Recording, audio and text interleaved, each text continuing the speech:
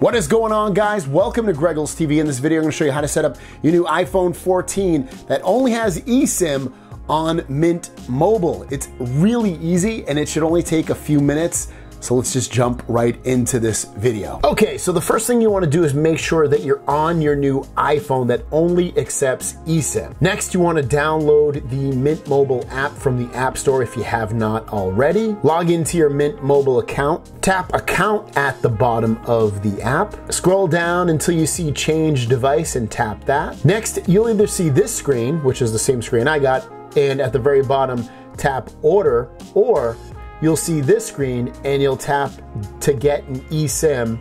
Either way, you'll come to this screen after that. Tap This is my new device. Next, it'll ask you to enter a credit card or a PayPal if you have not already added a payment method. If you have, you won't see this screen. After that, you'll see this screen, which allows you to see your order and you can order an eSIM. It should be free, so click Checkout. It will begin to process your request.